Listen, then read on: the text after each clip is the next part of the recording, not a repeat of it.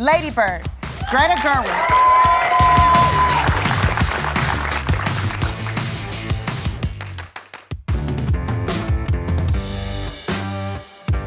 Well, the time has come.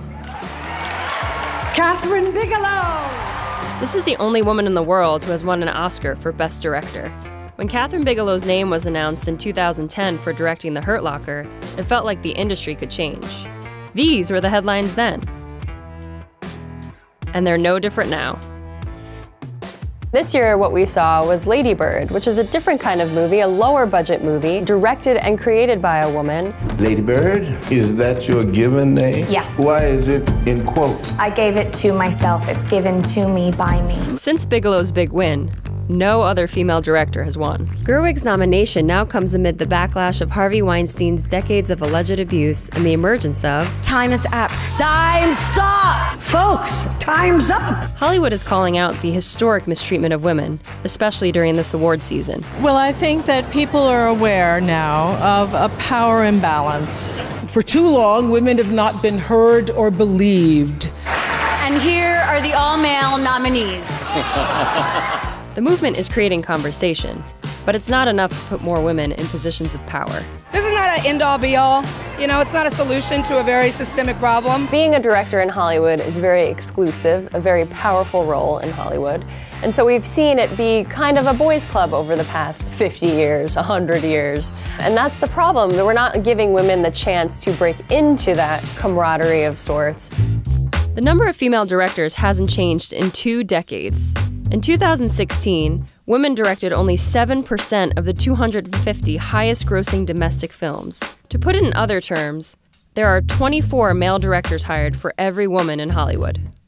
There are female directors kicking ass in Hollywood, like Greta Gerwig, Ava DuVernay, and Jill Soloway. Well, the secret is that women do it themselves. They fund their own projects, they film their own projects, they write their own projects. Like we saw with Ava DuVernay in the beginning of her career, she had a Sundance movie that nobody wanted to fund. She funded it herself. We've seen that too with Jill Soloway on television. She was writing a lot of amazing scripted episodes for shows like 6 Feet Under and the United States of Tara. And she was watching mostly men direct them, which is why she started to write Transparent and direct Transparent. Reese Witherspoon is launching her own production company. She funded it herself, and she's really pushing women's stories, female-driven stories. I was spending my own money, which everyone in the movie business always tells you, don't spend your own money on anything.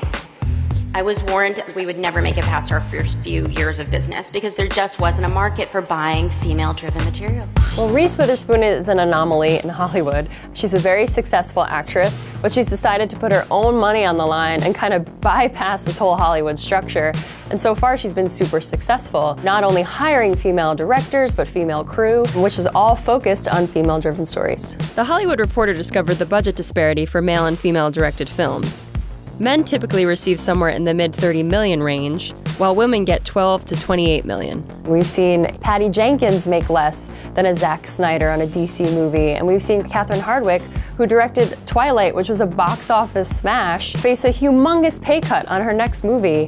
In 2017, 1% of the top-grossing 250 films employed 10 or more women behind the scenes, while 70% employed 10 or more men.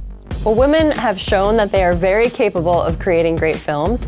In 2017, the top 3 highest-grossing films were all led by women. Wonder Woman grossed over $400 million in the US alone as the first female-dominated superhero film.